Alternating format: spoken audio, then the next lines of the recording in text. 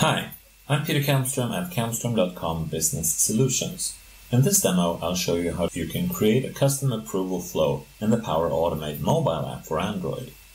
The flow sends an email to an approver when a new file is created in a Sharepoint library, and when the approver has made a decision, the library is updated with the result. Here, I have a procedures document library with a choice column called Procedure Approved. The options are Approved, Pending, and Rejected, and the default option is Pending.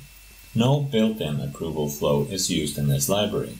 When you use a custom column for approval status like I do here, you can see in the version history when the file was approved and by whom. In some business scenarios, this is vital and required information. For example, which doctor approved the drug for second stage testing.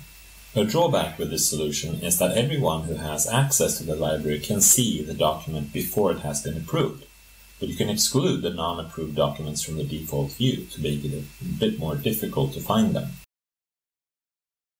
Now I'll go over to the Power Automate mobile app, but you can of course create this flow from the side also. I'll start from an automated blank flow and use the Sharepoint trigger when an item is created.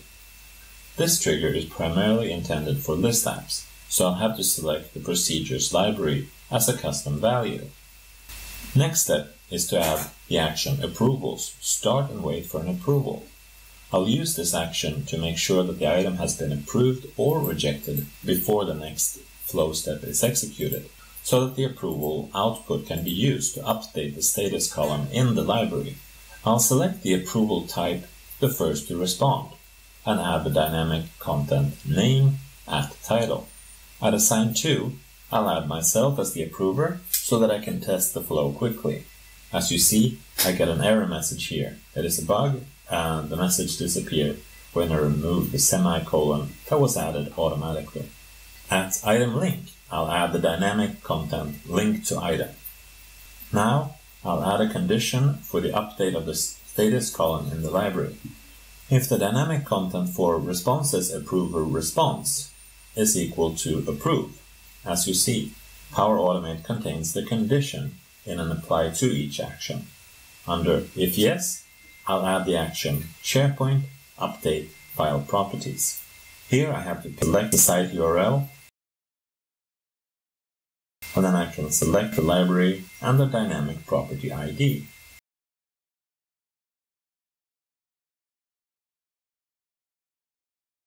The procedure approved value should of course be approved.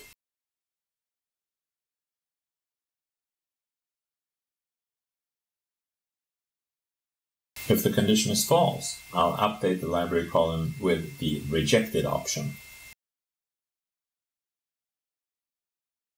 Ideally, the creator of the new document should have an email with the result. I'll not do that now.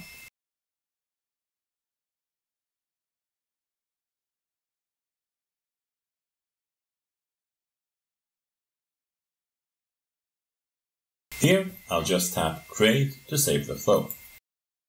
The mobile app has no test button, so I'll test the flow by uploading a file to the Sharepoint library.